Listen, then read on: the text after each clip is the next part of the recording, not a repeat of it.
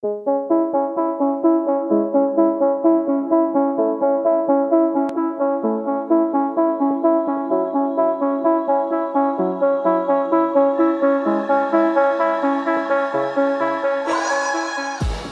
and welcome to the Blackout Podcast, where I get to talk to amazing people that do amazing things. And today I have Joyce Liu from Lumi Studios. Thank you so much for coming on the podcast. Thank you, Israel, for inviting. So, what was the idea behind starting Lumi Studios? So Lumi Studios, it's a medium production company, but a lot of people ask, what's my background? It's not really in video production or photography. What is it? I study urban planning. That's so far apart. It's very far apart, but it's kind of how it's actually very related because I started working with video because I found it's hard for people to understand what's happening in the planning world. And then sometimes a short video explain things in a human language, not in like jargons or planning terminologies will make things so much easier. Mm-hmm. So two of my friends in university, they started a nonprofit organization called PLANifax, where we worked together to produce videos about urban planning. So that was my experience with videos. So I worked with them for a couple of years before I started Lumi Studios. Okay, and then what was the process for starting Lumi Studios? I found there's a need of simplify complex issues through more visual language, not just in planning world, but in like everything that we see. And then there's clients approaching us that's not related to urban planning. And then I feel, okay, that's probably the time for me to start a production company where I can focus on the quality of the production, the filming itself. And then just myself has a big passion towards documentary film. Mm-hmm. And then that's where I decided to move a step forward. Oh, wow. And what's the story behind the name Lumi? So Lumi means light. Oh, obviously. Yes. Illuminate. Yeah, so I studied like architecture, planning, everything. And then I love photography.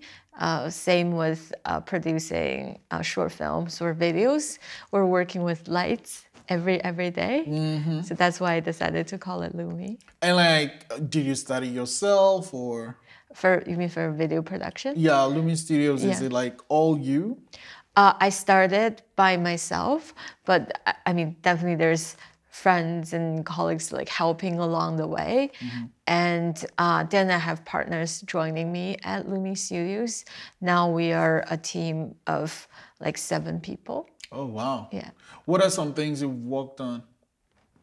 So when we first started, we worked with lots of local events that focus on culture, different cultures, about immigration, about like things happens in the city. Mm-hmm. So we will go like document the events.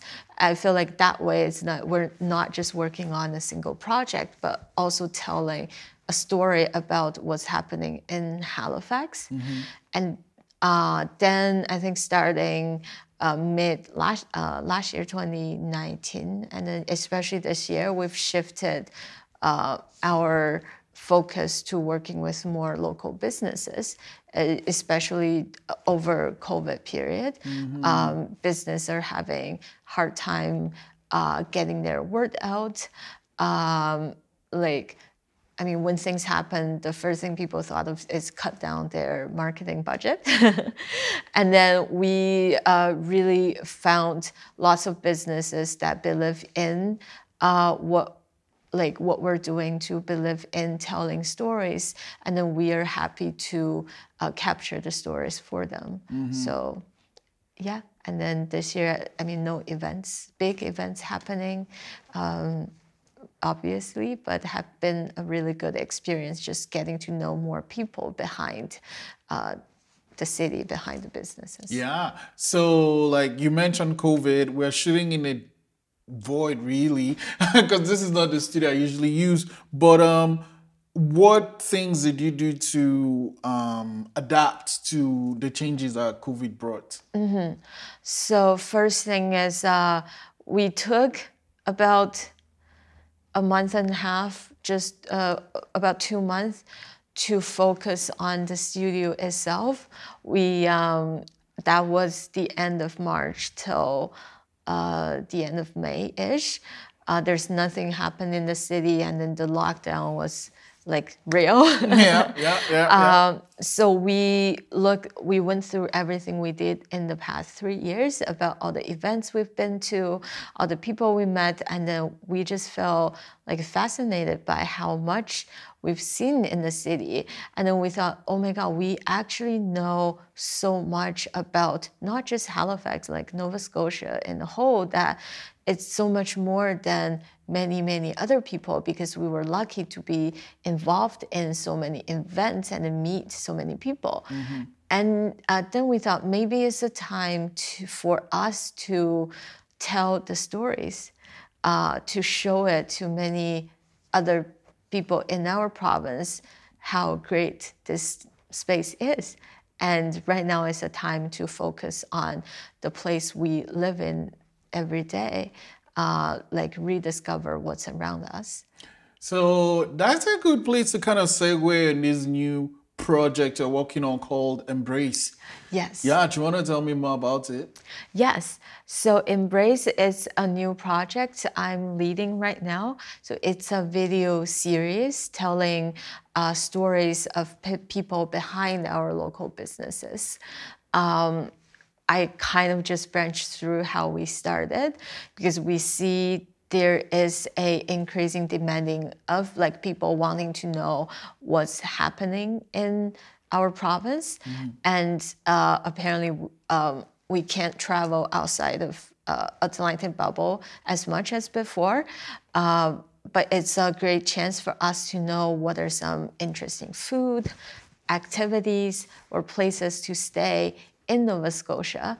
And then by the time we are able to open to all the other tourists in Canada or worldwide, we can use this set of content to promote Nova Scotia as a whole. So basically it tells lots and lots and lots of stories, not just a story about what the business is, but more of, so why did the people choose to start business this way? What is innovative behind their method of starting their business? And even more, some people may address certain issues like environmental issues, like equity, health, like food accessibilities. So it's just amazing when we get to know more of the people. You see people's mindset in running their businesses. Oh, wow. Why did you choose that name, Embrace? It's, I feel, because before, when it's summer, people usually just go out to explore other parts of either Canada or travel out to other countries. And I also found that it's a lack of connectedness to our community here. And then after like COVID, people started re-examining what's happening in the community. And then it feels like we're actually embracing more of either ourselves or the people surrounding us or this community we live in. So I felt like we never had such a big time frame that we can focus on either ourselves or families or friends around us. So it's also the perfect time to embrace our community, embrace the land we're living in, embrace the people that's around us. Yeah. Yeah. And what's the plan? Is it like how are you releasing it? How are people going to watch Embrace? Yes. So Embrace is going online December the 1st. Oh, wow. So with its first episode will be online December the 1st. And you will find it on Instagram and YouTube. We are looking to release every 2 weeks for the first little while. Afterwards, the goal is to release 1 episode per week. Oh, wow. That's a quick turnaround. So what are some of the companies you've talked to so far for Embrace? Yeah. I can talk a little bit about the first episode. Yeah, sure. The first episode is with a local restaurant called Kyo. It's located right on Barrington Street. So it's a bar, but it's also a Japanese restaurant. So the owner was very innovative on how she introduces a foreign, like a food culture, but combine it with something that local people are familiar with. So for some people that are not so adventurous with their food, they can sit in a familiar environment with a cocktail bar and then try little appetizer style food from Japan, so they don't feel like, oh, it's like too much for them. Yeah. So by kind of knowing her, interview her in Kyo and having her talk about why she started the business this way, and chatted with the bartender there, with the manager, also the chef, seeing how the food were made. And then you will see like the owner, she has an immigration background too. So you will really see like how people are trying to thrive in the very competitive food industry. And I think this kind of creativity and innovation really leads up to their success right now. So, I'm lucky to be the festival director of the Mosaic Film Festival, and one of the films I was selected for this year's festival is your film, Why Halifax? Do you want to tell me a little bit more about that film, why you made it, and the process of making it? Yeah, I would love to. So I felt super, super excited and honored to have my very first short documentary film featured in this year's Mosaic Film Festival. And the film is called Why Halifax? So it explores the Chinese immigration history in Halifax from like present, dated back to about 100 years ago. Oh, wow. Yeah, so in the film, I interviewed 5 immigrants that came here over like 80 years ago, and then until like very recently. So the title, it looks like it explores the Chinese immigration history, but when I introduce to people about the film, it really is a film about the change in our city. So it actually didn't have that much to do with, just Chinese immigration, because it's how far it expands, like this 80 to 100 years. All these stories that people told, it reveals like how the city have changed, and then how the people that's living in our community helped shaping our city, even not just like the people environment, but also the physical landscape, physical environment. So one very interesting pattern, after I interviewed all of them, we actually found it out. People might know the corner of the Barrington Street versus the, I couldn't remember the street name, but where the Maritime Center is, that corner. So there is a in-spring hot pot, and then there's a parkade. There's another Chinese little grocery store there. So 100 years ago, that used to be a spot where Chinese immigrants were centered. Oh. And then it just, in the middle of these years, it's been changed. It's been many businesses coming in and out, and then the recent couple years coming back with a couple Chinese businesses. So we found always comes with a full circle too in 100 years. Yeah. So because of my background in urban planning, I always like to look at city in a way like, because the city is meant to build for people to live in, and then we are all like together working to build a better community for us, and then the best for how we should respect the land, with respect to nature. So how does the people living in shape our community, become more resilient?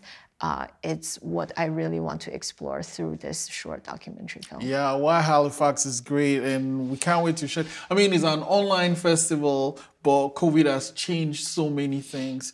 I'm going to end it with this question, though. You're Chinese yourself, and you've lived here how long now? I've been here 8 years. Yeah, 8 years. So what are some of the changes you've seen over the 8 years for you, and why did you decide to move to Halifax? Why Halifax? Yes. So I moved to Halifax because apparently I knew Dalhousie got a really amazing urban planning program before I came. And then also because of the ocean. I always dreamed living in an ocean like city since growing up. And after I've been through the program, I found pretty like a big potential of what Halifax could be. And I was involved in many local like nonprofit organizations doing some like charity works, also involved in like a little bit of city plannings or event, culture events. I really felt the warmth of the people here. So it's literally what kept him here are the people that I met. Yeah. Man, Joyce, thank you so much for sharing your beautiful film, Why Halifax. And I can't wait for when Embrace comes live, December 1. And I really can't wait to have you back on the Blackout podcast. Okay. Thank you so much, Israel.